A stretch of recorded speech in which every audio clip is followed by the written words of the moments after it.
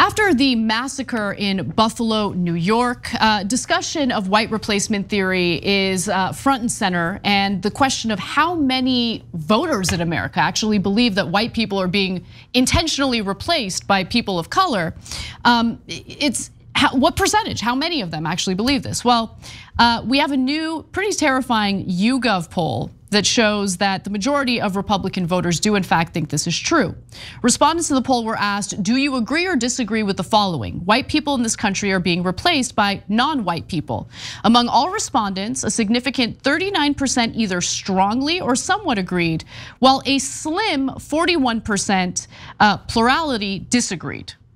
The numbers are even worse when it comes to Republicans. So among Republicans, 58% agreed either strongly or somewhat that whites are being replaced, while 61% of Trump voters said the same.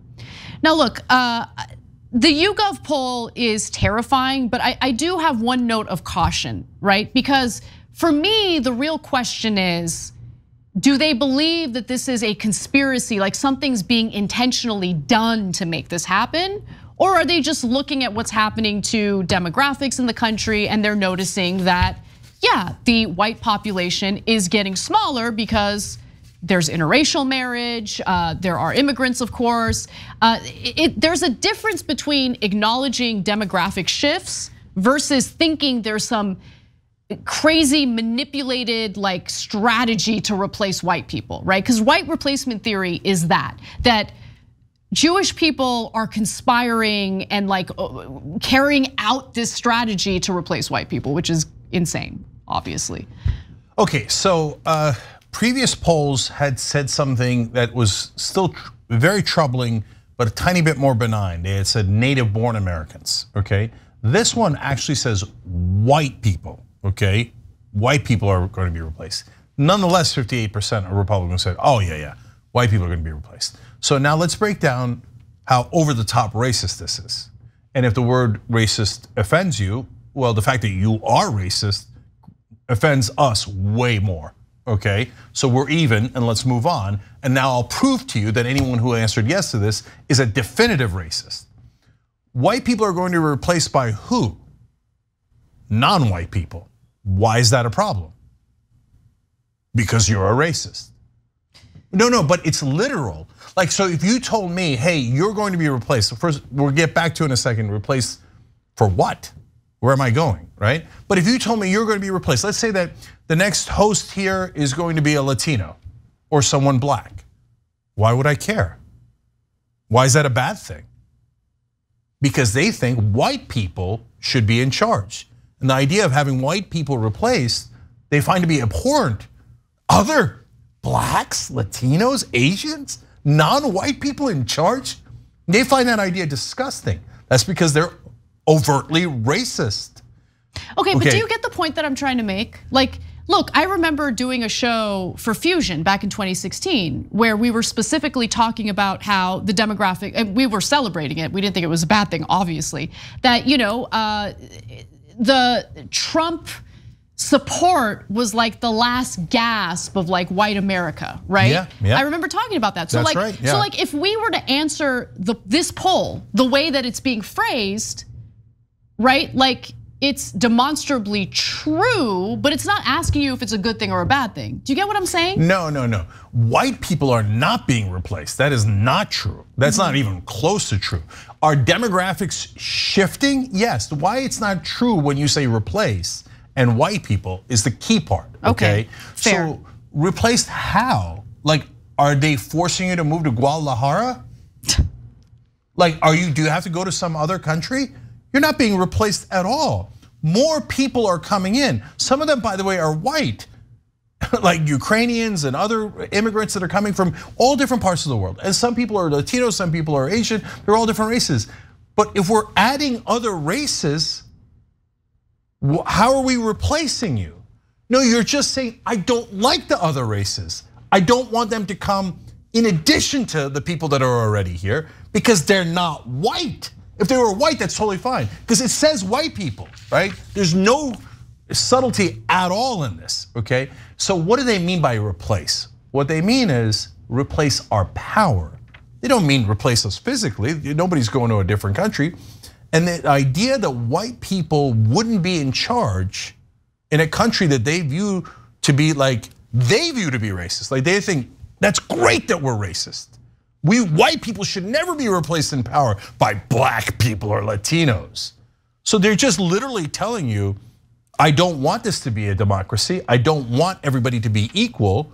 I don't want white people to ever lose power and be replaced in the power dynamic.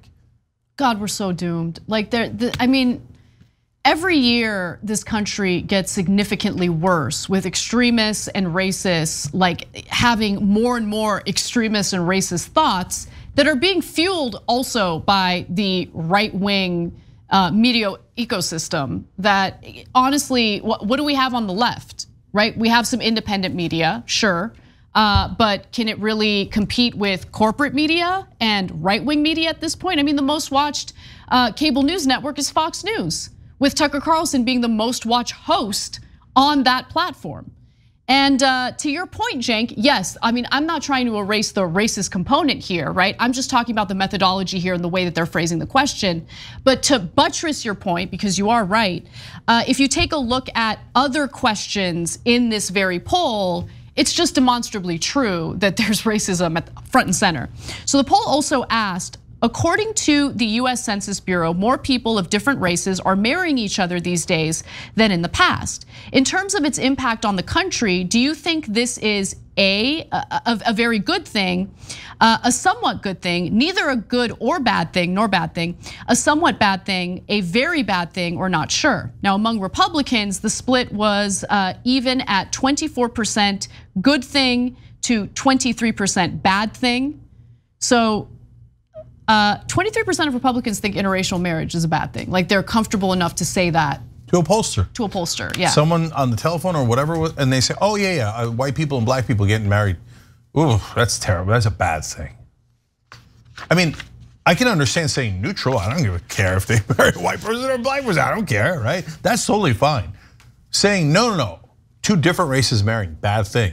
You just said you're racist. There's no subtlety at all. So look guys, changing demographics are real. If the demographics were naturally shifting towards the country being more white, would I be upset? Of course not. Why the hell would I be upset? Who cares if it's white people or black people or Latino people?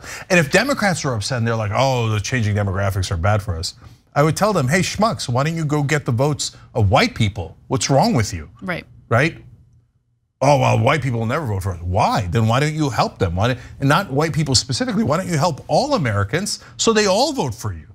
But Republicans, by the way, have never even considered that. Why don't we go get the votes of Latinos and black people? Oh, no, we don't. Nah. They're so racist, they don't even want your vote. You know why? Because look, think about everything that Republicans have campaigned on for decades. Since the 1970s, it's all been culture war stuff.